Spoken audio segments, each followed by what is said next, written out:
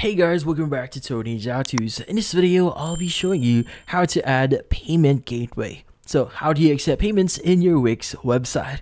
But before we start, hurry up and check out our latest software just under this video. So let's get started. In this case, how do we add our payment gateway here? Well, the first thing you need to do here is you need to access your editor. So in this case, either in the setup or homepage here, click on edit site at the top right. And from here, what we need to do is we need to search an app that we could install for us to add a payment gateway. So what we need to do is we need to choose the option that says plus or add element here. And what we need to do is we need to add an app. So you could go ahead and click on the search at the top right of the add element section. And from here, you just need to type in the following, which is going to be PayPal. Just press on enter. Now it should search for different apps that you could use for your payment. In this case, we'll be using the PayPal button here. Let's go and click on open. Now, what we need to do is we need to install this one. So in this case, let's just wait for it to load up. And what we need to do is we just need to click on add to site here. And from here, let's go and click on agree and add. And it should now be added into our website. As you can see, the PayPal button has now been added into our website. It might take some time to load up, but once it's actually loaded up, you could go ahead and position them in whatever location you want to.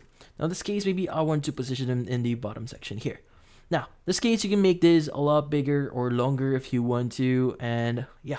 So in this case, if you want to edit the actual widget, you could go and click on the settings option here, and you could just basically customize the different elements here. Like for example, the same template here. So if you want to basically choose the buy now or the donate or subscription button here, you can go and choose that. But for now, let's go and choose the donate button as an example. And we now need to go to settings.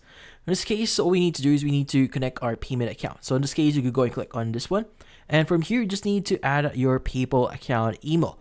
Now, if you don't have one, you can go and create via the link that they provide here. Now, if you have like Stripe account, you can even link them in here. And if you want to accept offline payments, so give buyers an option to pay you in some other way, you can go ahead and enable that as well. Now, in this case, if you want to edit the payment notifications, you can go ahead and do that. So, for example, send payment notifications to the following email. If you want to, like for example, you have a separate email for notifications whenever you make sales, you can go ahead and do that as well. Also have the autoresponder email, which in this case, whenever someone actually completes a successful payment, they will be able to, or this app will be able to actually send an automatic email thanking them with their purchase. So in this case, you go and click on the customize autoresponder email here, and you should be able to edit the actual email that will be sent out. Now in this case, although the app is actually pretty simple, they actually offer a lot of features here as well. So as you can see, you can go ahead and start adding your text, adding dividers, images, or even text if you want to. So you can go ahead and click on them and just add the text or change the text, even change the font for it, the line height and whatnot. So once you're done, you can go and click on save at the top right to save your changes, and that should be now added. Now, in this case, let's go ahead and go back. Now, we also have the redirect after payment. So, for example, if someone actually completes the payment here, you have the option to actually redirect them to a specific website. Like, for example, if you want to show them a website or a special website, you could go ahead and add the website here as well for them to actually view.